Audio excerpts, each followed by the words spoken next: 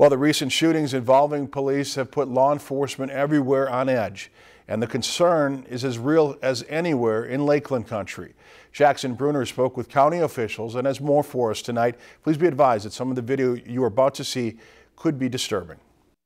From the death of Alton Sterling at a Louisiana gas station to the passing of Minnesota man Philando Castile in the passenger seat of a car, recent events have made all Americans think and caused authorities to take a closer look at safety. All in all, the officers really have to understand that the potential is there for any call we go to. So I think now we're a little heightened when we go to certain calls that we normally wouldn't be in the past. Our officers are always paying close attention to their own safety and the safety of all the people that they encounter. I rode along Monday with the Beltrami County Sergeant to find out more about how they're working to stay alert. Anytime that we're aware that police, especially police in Minnesota, use deadly force in a situation, it gives us an opportunity to evaluate how we do our job. It's put a new wrinkle in to our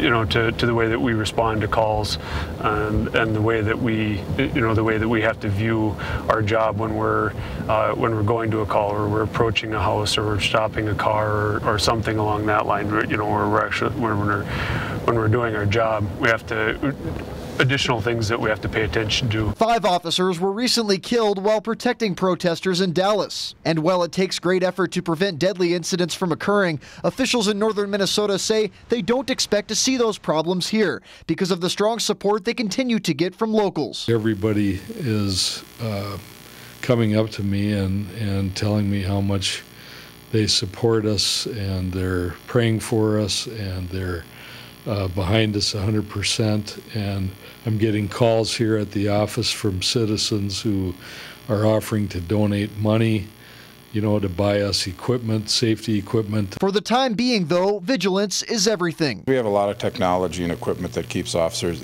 track of officers, keeps them safe, but we really emphasize any little thing can be a major incident. So don't just assume it's nothing. Treat all calls the same. Sheriff Hodap stressed the importance of waiting until all facts have been released before people rush to judgment about recent shootings.